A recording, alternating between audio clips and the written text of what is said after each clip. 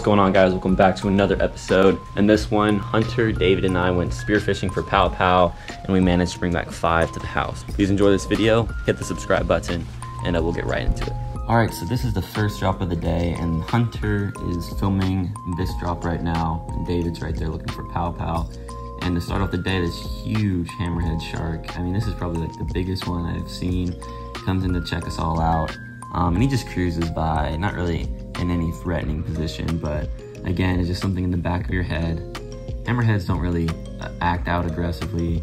They're just kind of there to be curious, but it's still something that you want to be aware of because they still do have to eat.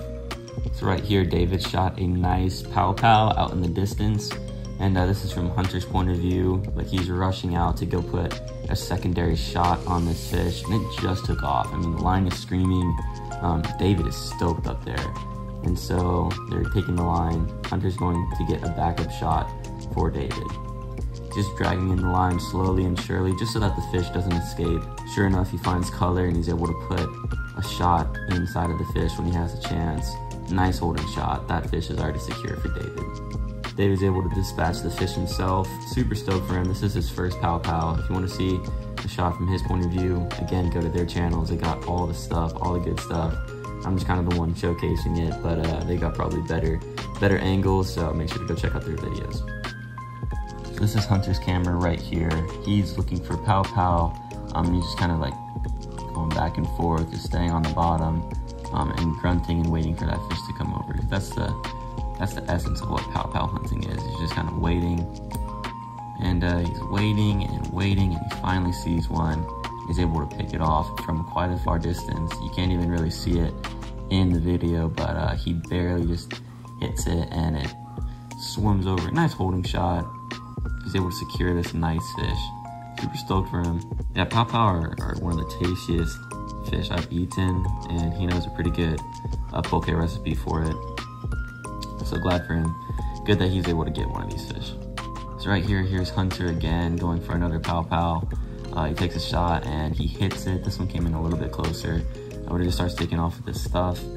He's holding the line so that it doesn't go too far out into the murk. He's able to fight this fish all the way up to the surface, and you can see David's going down to see if he gets a backup shot, but Hunter doesn't. He got a nice holding shot right in the mid-body, and he's able to take this fish all the way up to the surface.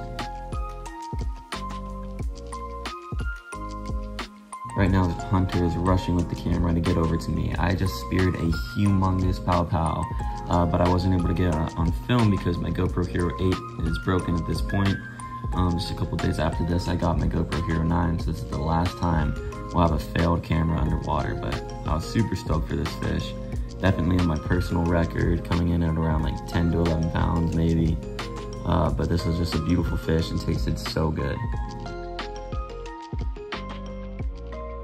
Fortunately, Hunter was able to snap some photos of the fish that we got.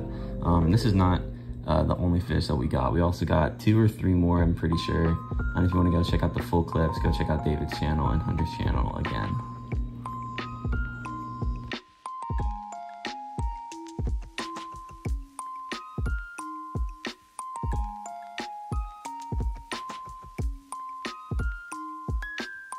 Alright, thanks for watching, y'all. This was a super fun video to make. Make sure to go subscribe to Hunter's channel, Oahu Hunter, and David's channel, David's Going Fishing Hawaii. Now that I have the Hero 9, my camera won't screw up anymore, so I'll be able to get all the PaoPao on film. Anyways, enjoy the rest of your day. Stay tuned for more episodes. We got another one coming up. See you guys soon.